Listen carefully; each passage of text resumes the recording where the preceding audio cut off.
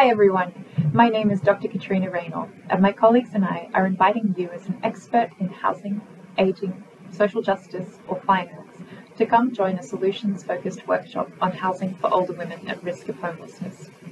We all know this is a growing problem, and we know there are solutions. My colleagues and I are interested in bringing together people from across sectors to co-create and extend these solutions to support more people. Women over 55 are the fastest growing group of people experiencing homelessness in Australia.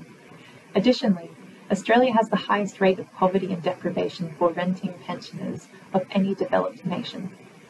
And there are systemic social and economic factors that have resulted in greater numbers of older women experiencing homelessness, including the gender wage gap, experiences of family violence, and experiences of gender and age discrimination in the workforce. Beyond this, in Victoria, we have less social housing per capita than any other state or territory in Australia. And we need to be thinking about this right now because it's a growing problem.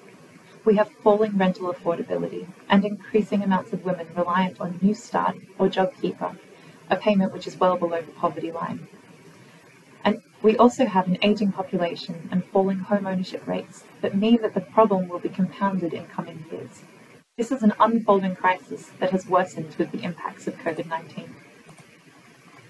The housing landscape consists of many interacting stakeholders that provide support to older women at risk of homelessness, from individual support all the way through to provision of large-scale permanent housing. These actors across sectors are working on the same problem, but they're not always connected to each other. A barrier to successful intervention is a lack of trust in relationships and familiarity between these stakeholders across sectors. This doesn't mean there aren't fantastic solutions emerging.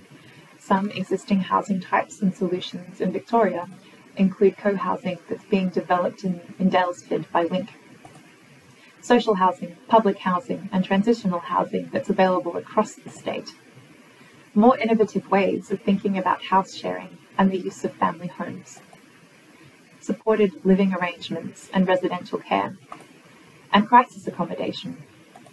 There's also a range of support services, including older women's mortgage systems, legal services for those in rental debt, outreach programs, food and material support for those sleeping rough, and much more. There is capacity and willingness to contribute to scalable and systemic solutions, but there's a lack of engagement between stakeholders and a lack of funds and policy scaffolding to allow things to scale. My colleagues and I are looking at solving this problem, or part of this problem, by strengthening connections between key organisations and individuals, highlighting successful solutions, and recommending ways to grow that success. We're working on conducting a series of workshops. We're undertaking a survey and a social network analysis that looks at how different organisations relate to each other, and we'll be producing a report for industry to share our findings. We're looking to you, as members of this sector, to help us improve the housing system by participating in our workshop and survey and shedding light on the full scope of programs, projects and solutions in the housing system in Victoria. We're looking to see what's working right now and what could work in the future. So come along and join us at a workshop, fill out our survey, the links are connected to this video, and we'd love to see you in person.